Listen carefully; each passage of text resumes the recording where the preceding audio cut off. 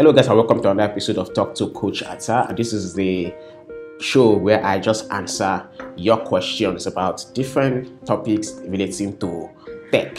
And I'm not here alone. I'm going to be here with my very good friend Feyi. Feyi is a communications strategist for a very important tech brand here in Lagos, Nigeria.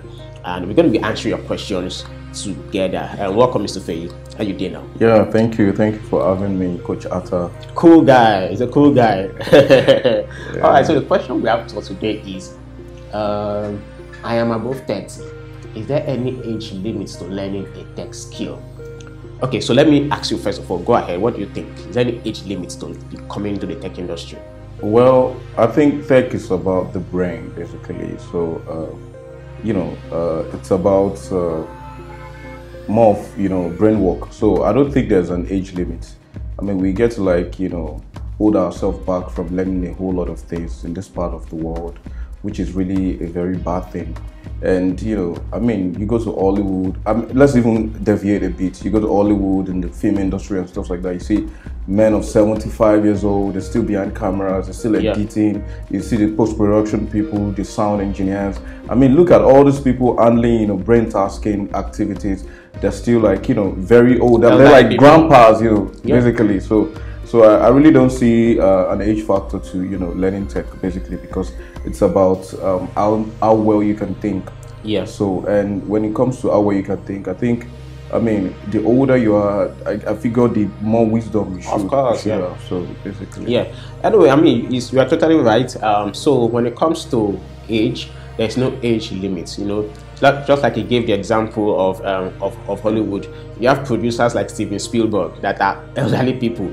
Even Stan Lee, before he passed away, Stan Lee was like in his 70s and he was still on sets producing stuff. So he was still writing comics. He was still what you just need to know when it comes to age is that you need to be a bit focused. You need to first of all know what you want. So some people might say it might be difficult to learn actual coding when you are a bit elderly. There's nothing impossible. First of all, you can learn coding, but then if you don't want to be a programmer, there are other things you can learn, like product management, like communications, marketing, strategic HR. There are so many data analysts. There are so many things you can do in tech that doesn't require coding. And there's no age limits to it. Take for example, you can even become a YouTuber. As an elderly person, if you are in your 40s and 50s, there are a lot of, you can start a life advice channel, where you just give young people advice and talk about stuff. So there's no age limit when it comes to tech. You just need to prepare yourself, have the relevant tools you need, and then have a good tutor. Just like what we do at Digital Skills School, once you come in, we advise you on the courses you might want to do. Once you pick your course, we fix you up with a tutor, a one-on-one tutor that teaches you and also mentors you. And then from there, you will transition into getting internships before you now transition into getting real job offers. So that is just the thing. And if you are above 30, you can also become a virtual assistant. There's so many things. But that is just it. There's no limitation. Anything you want to add, Mr. Feyi? Well, like you rightly said, you've said it all. But also, I think the earlier you find out about your interest in wanting to get into tech, the better it is. Basically, the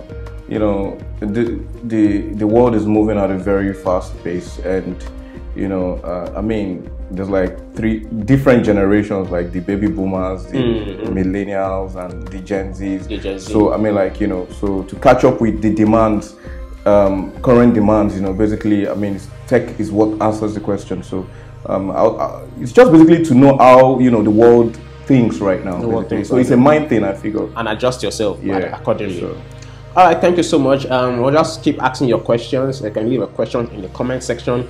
If you are too shy to leave a question in the comment section, send it to me on DM on Instagram or on LinkedIn, and we'll answer your questions right here on this show. And subscribe to this channel, and I'll see you on the next video.